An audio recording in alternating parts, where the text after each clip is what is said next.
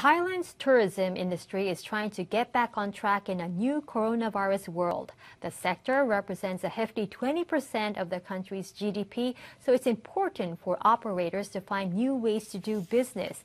NHK World's Sahatthaya Kraikhunthot reports. This famous white sand beach is welcoming domestic tourists again.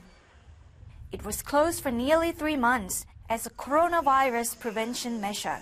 People are eager for an escape after staying home for so long. The number of new infections is low. I feel safer taking my kid on a vacation. Hotels have new services that emphasize safety and hygiene. Rooms at these resorts are fully booked on weekends. One of the draw cards is direct delivery from some of the best local restaurants. Staff take special care with food presentation and serve the meals on sanitized tableware. We are partnering with the finest local culinary specialists to deliver the food over to the hotel so that our guests will not have to take the risk of traveling to the shop.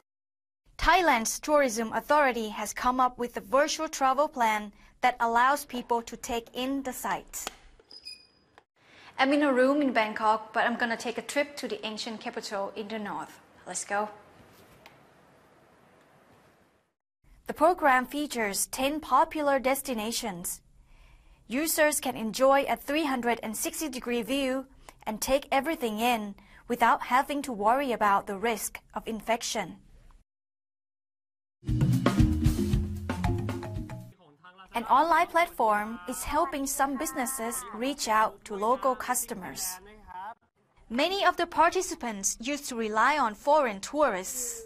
A record 40 million visited last year, but only a quarter of that number is expected during 2020. The border remains shut for now. Our promotion now is if you buy a big item, you'll get a smaller one for free. Nadrawi Khanmani sells handmade products.